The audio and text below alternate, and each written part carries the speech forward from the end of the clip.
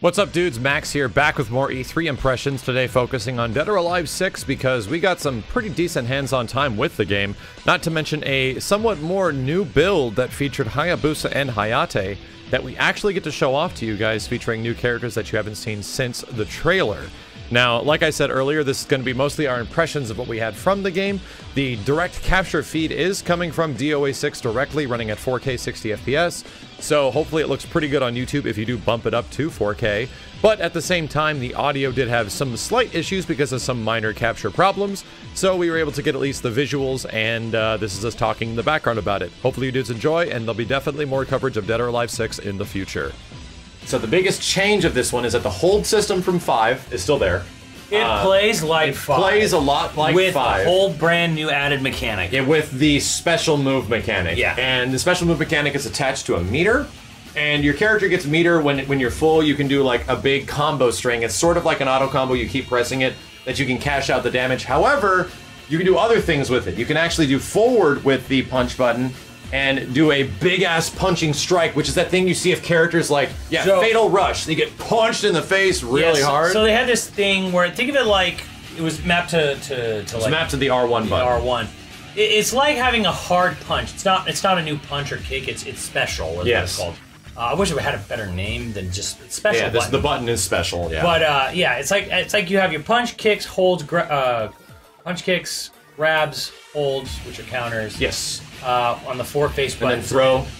Yeah, throws one of them, and then you have another hitting button. Yes. But the hitting button, there's a whole meter that's under the life bar. And when it's full, like completely full, you can just mash it, and then you get a special auto combo that ends with a special, zoom in punch hit. Yeah. And the only way to counter the special button or the big special hit is with back special.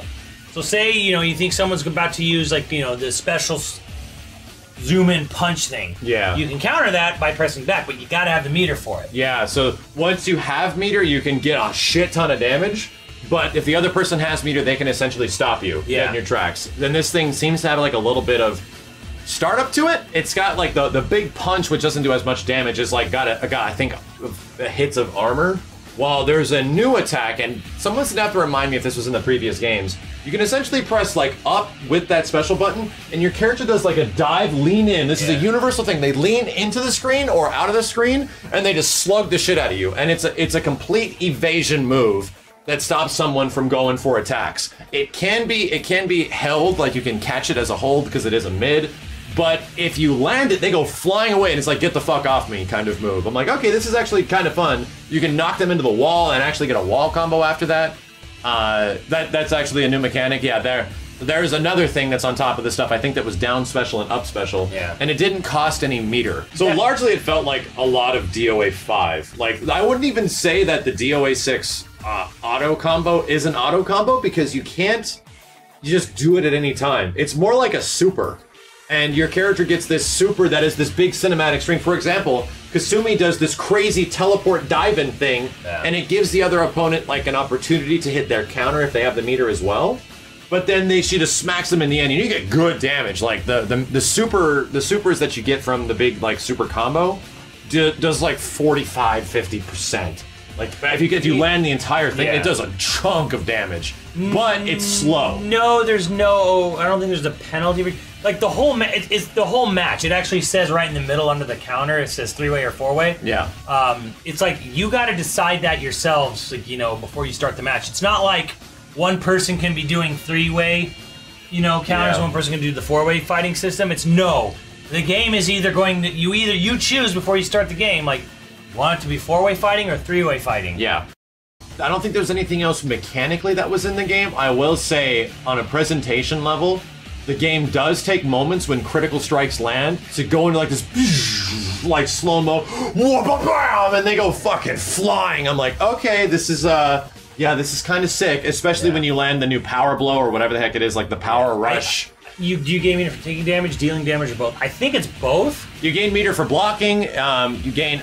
It was hard to say exactly what it was, but I was sort of paying attention. I feel you get more meter for doing. You get the most for landing attacks. Landing attacks, but the meter built fast. Yeah, in this, well, this is like the first version of the game. The but build we were playing, there was a lot of meter to use. The meter built fast, and if I think for pretty much anything, you know, blocking, taking damage, giving damage, but it was you'd get different amounts of meter. Sure. And the most came from hitting people. Like usual fighting game-ness. Like, it was kind of distributed the way you would expect it to. From the little bit we played, like, we had fun. Like, we had fun enough where we didn't get we got like 30 minutes, and then we actually came back on the last day, and they let us get direct capture on that day. And they're like, oh, you guys came back, I really appreciate it. And they just let us, like, play the shit out of the game even more. And I thoroughly enjoyed it. I think the biggest thing of the game is the presentation.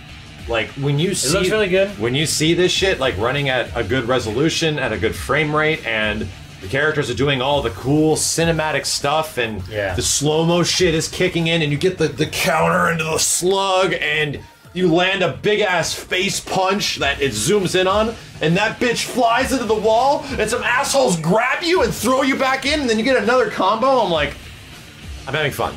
I am enjoying myself right now, and it helped that Hayabusa and Hayate were in there because, like, you get the sick-ass, like, Ninja Gaiden, Ninja Clan characters, but even the other ones, like, yeah, dude, there were moments where you would punch either Helena or Kasumi or Zack or anybody, and yeah, they have bruises and scratches on their face, and they just go, and then all this spit and blood goes flying everywhere. I'm like, this is neat. This is neat. There is battle damage. For sure. Yeah. Like, Kasumi's costume was getting ripped open. Like, you saw her entire stomach, and there was a big scratch, like, gash over it. She had, like, tears in her battle armor all over the place. Helena's pretty sexy. Yeah. There's plenty of... Helena had some amazing hips. There's a lot of, like, ass shots of Helena. Like, you just see all of this and, like, a tiny little underwear thing underneath. So when she starts getting into doing all her strikes and stuff, I'm like, all right, yeah, I'm Helena's still hella load. And they even said that Kasumi would have her classic outfit. Her classic, like ninja outfit. So I really didn't notice anything crazy different other than the fact that, yeah, their main costumes are slightly different than what you remember. Well, really, honestly, only Kasumi's. And Kasumi's is kind of like a redesign. Like, hers was like one of the Hayate's also different too. Hayate's different. You can knock off Kasumi you can knock off Hayate's hood, like the actual like big face mask things he's wearing. If you punch him hard enough, that shit comes right off, and you see Hayate again. You're like, oh, okay, this is neat.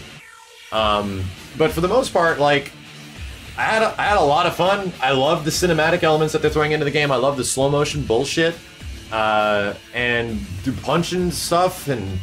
They only had 2 stages, and I really liked the alleyway stage. Like, I only wish it was a little brighter, but yeah, it was kind of like pretty saturated and kind of like heavy in shadow. But you can knock people through like planks of wood and stuff, and they just blast out of that. Yeah.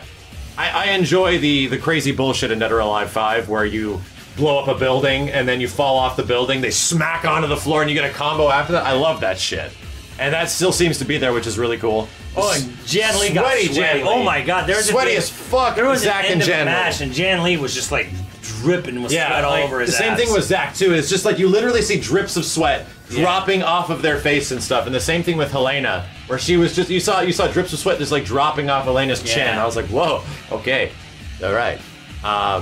So yeah, all the sweaty aspects of the previous games is still there. But I mean, like, we're talking like we saw the game, and it's so early that, you know, there were only color changes. There wasn't like barely anything. There wasn't any like big giant fancy costumes that you could choose. Like, it was first playable. 2 stages. You know, the floor build, or rather the build most people got to play was only 4 characters. Like, 2 stages. Like, it was early. Or at least the build they brought was early. Yes. Like, and it's still, I mean, if it's going to look even better than that by the time it comes out, which it most likely will. Yeah, we can't make I don't think anyone should be making any judgments or calls on what the game will or won't have based on such an early build of the game. Yeah, and we got to see the 6-character build, and the one that other people got to play was only 4 characters.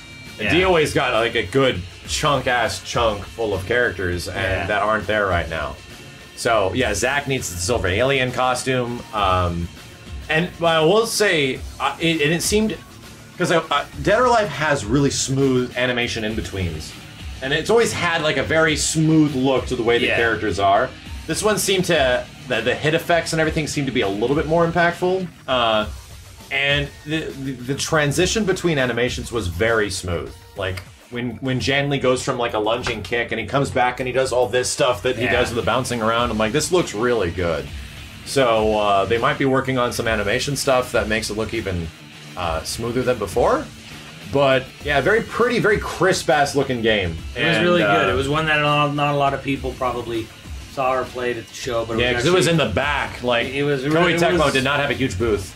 It was good. But yeah, I very much looking forward to it. This will probably be the first DOA game that I'll properly really learn how to play and like sit here and just jam on it for like a solid couple of weeks or something like that, because the ninja characters look fucking dope, man. Like I really like the way Hayabusa and Hayate look in this one. And even some of the female characters look like Tasumi has some sick looking shit. Yeah. So I was happier with it than I thought I was going to be, and it was fun.